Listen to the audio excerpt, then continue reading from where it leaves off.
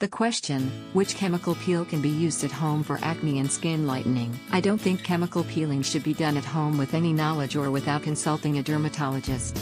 Chemical peeling is kind of dangerous because it contains acids which might damage or burn your skin.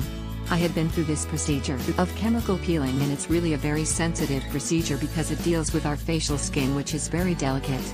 I remember in one sitting of this procedure my skin on my cheek burnt a bit due to high concentration of acid in the solution that was applied onto my skin, but the doctor handled the situation immediately and my skin was all normal after a week. So my advice to you is to get it done by some good doctor because they know how to handle if something goes wrong.